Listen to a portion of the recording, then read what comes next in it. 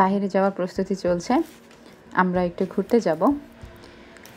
আসসালামু আলাইকুম, কেমন আছেন সবাই? নিশ্চয়ই ভালো আছেন।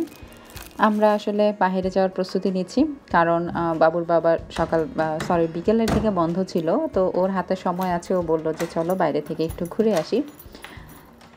তো যেই বলা সেই কাজ, আমরাও বাইরে বের হয়ে গেলাম।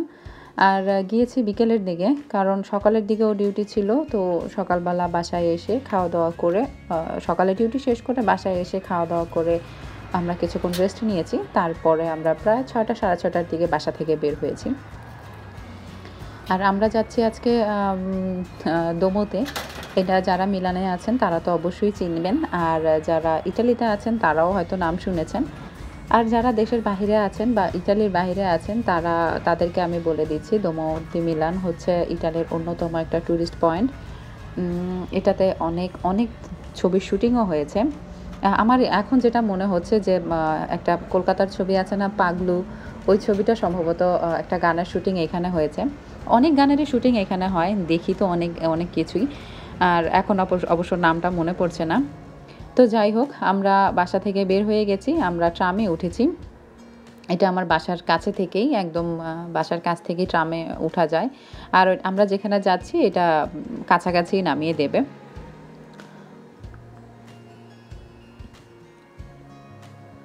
আর আমি জানালার পাশেই বসেছিলাম, বাট জানালার গ্লাসগুলো ব্ল্যাক কি দিয়ে যেন কভার করা, সো জানালা দিয়ে আসলে কিছুই দেখানো সম্ভব না। তো সামনে দিয়ে যতটুকু আপনাদের সাথে শেয়ার করা যায় আর কি, অতটা ভালো করে আসলে আমি শেয়ার করতে পারিনি।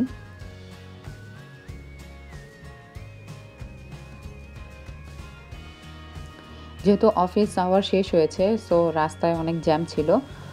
এই কারণে আসলে এমনিতেও একটু আস্তে আস্তে আগাচ্ছে ট্রাম সামনের দিকে। এমনিতেও ট্রাম একটু স্লোই চলে, তার উপরে আবার এত আস্তে যাচ্ছে যে মনে হচ্ছে আমি হেঁটে গেলেও মনে হয় তাড়াতাড়ি চলে যেতে পারবো।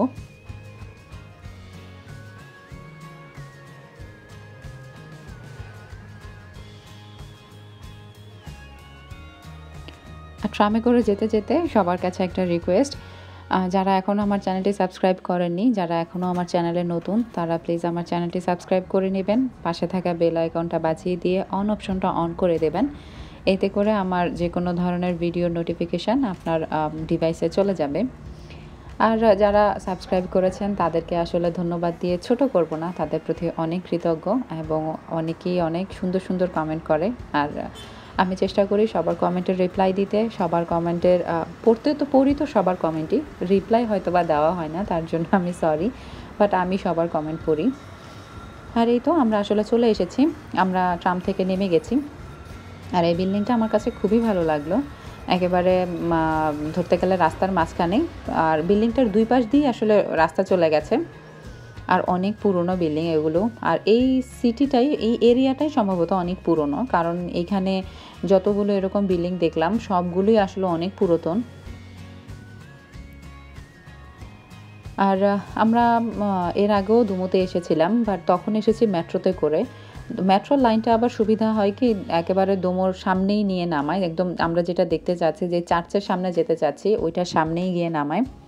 বাট ট্রামে এসেছি অনেকটা পিছনে নামিয়েছে, আর আমরা এর আগে কখনো ট্রামে আসি নাই, তো এই রুটটা আসলে আমাদের চেনা নাই। তো ভালোই মোটামুটি আমরা এদিক সেদিক ঘোরাঘুরি করেছি, মানে খুঁজে পাচ্ছিলাম না আসলে কোন দিক দিয়ে গেলে রাস্তাটা পাওয়া যাবে।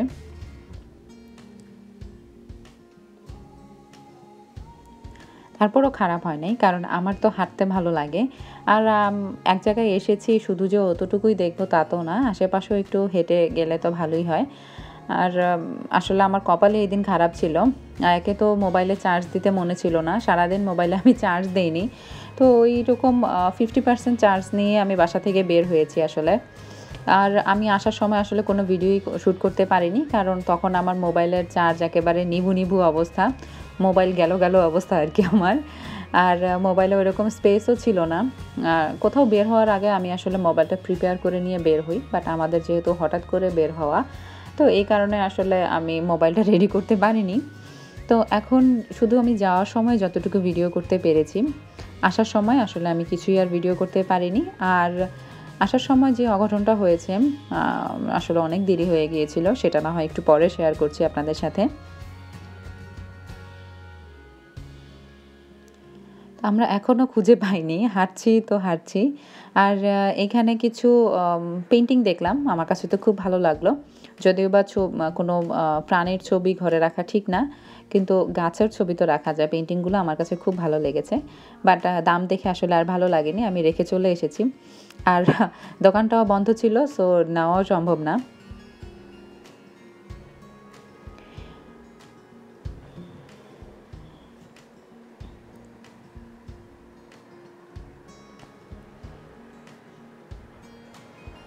এদিন ওয়েদারটা একদম মেঘলা ছিল, বৃষ্টি হয়নি, বাট আকাশটা একদম ঠান্ডা ঠান্ডা ছিল। খুবই ভালো ছিল, মানে ঘোরার জন্য ওয়েদারটা একদম পারফেক্ট। এইরকম ওয়েদারে আসলে ঘোরা যায়, রোদ ছিল না। আর এখানে আপনাদের সাথে একটা মজার জিনিস শেয়ার করি। এখানে একটা মূর্তি, এই যে আপনাদের সাথে এখনই শেয়ার করছি।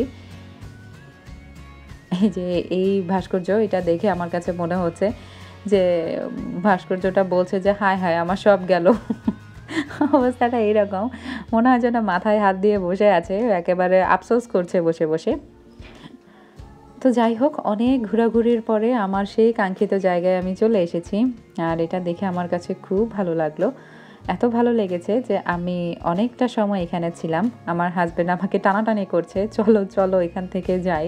আমাদের অন্য কোথাও যাওয়ার ইচ্ছা ছিল, বাট আমি বারবার এটা ঘুরে ঘুরে দেখছি। তারপর আমার ঘোরা শেষ হয়নি, কারণ এটার ভিতরে যাওয়ার ইচ্ছা আছে, তারপর এটা ছাদে ওঠার ইচ্ছা আছে, কিন্তু একটাও ফিল আপ হয়নি। তার উপরে আবার এটার পেছনের দিকেও ঘোরার ইচ্ছা ছিল, আমি সেখানেও যেতে পারিনি। কারণ হচ্ছে আমরা ওই যে বললাম আরেক জায়গায়ও যাব, তো আসলে একটু তাড়াহুড়াই ছিল। আর যেহেতু বাবু সাথে ছিল, বাবুকে আসলে ঘুম থেকে ওঠানোর পরেই একেবারে না খাইয়েই আমরা বের হয়ে গেছি, কারণ এত যে দেরি হবে সেটা আসলে আমরা বুঝতে পারিনি।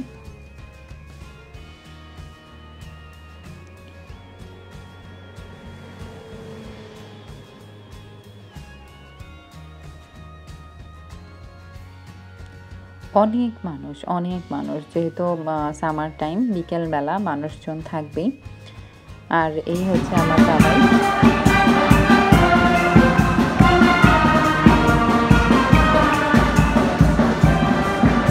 এখানে একটা ছোটোখাটো কি বলবো, কনসার্টের মতো আয়োজন হচ্ছে, মানে এটাকে কি বলে আমি ঠিক জানি না। গান হচ্ছে না, মিউজিক হচ্ছে, এগুলো বাজায় আর কি। তা আমার কাছে তো খুব ভালো লাগলো, বাট আমি দাঁড়িয়ে বেশিক্ষণ শুনতে পারিনি। আমার হাজব্যান্ড এদিকে আমাকে রেখেই চলে যাচ্ছে।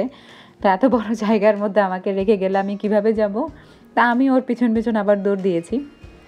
আর এখন উঠছি ট্রামে। এটা খুবই পুরনো একটা ট্রাম, দেখতেই বোঝা যায় একেবারে সেই ঐতিহাসিক যুগের ট্রাম যেরকম আর কি, ওই রকম। তা আমরা যাচ্ছি বাঙালিদের মিলনস্থল, যেটাকে আমরা বলি মিলানের কায়স্থতে। ওইখানে আসলে অনেক বাঙালি আছে, আর কিছু বাঙালি রেস্টুরেন্টও আছে। আমি আসলে গিয়েছি রাতের বেলা, তো আমার ওরকম কিছুই ঘোরা হয়নি, কিছুই দেখা হয়নি। তবে ইনশাল্লাহ আশা আছে যে আমরা আবার নেক্সট টাইম ওইখানে যাব। তা আমরা রেস্টুরেন্টে বসেছি খাওয়া দাওয়া করার জন্য। আর এই হচ্ছে আমাদের খাওয়া দাওয়া। যেহেতু এই মুহূর্তে আমার মোবাইলে আসলে চার্জ ছিল না, তো আমি ভিডিও করতে পারছিলাম না। কিছু কিছু আমি ছবি উঠিয়েছি। আমাদের খাবারের মধ্যে ছিল নান, রুটি, ডাল, আলু ভাজি আর মাংস। আর এরপরে আমরা চা খেয়েছি। আমার কাছে রুটিটা খুব ভালো লেগেছে। রুটি, ডাল, আলু ভাজি, এই তিনটা আমার কাছে মজা লেগেছে। মাংসটা আমি খাইনি। তো এখান থেকে খাওয়া দাওয়া শেষ করে আমরা বাসায় এসেছি প্রায় রাতের 11টা, 11:30টার মতো বেজে গেছে বাসায় আসতে আসতে। আর তখন বাইরে বৃষ্টিও শুরু হয়ে গেছে, তো খুব ভয় পেয়ে গিয়েছিলাম বাবুকে নিয়ে।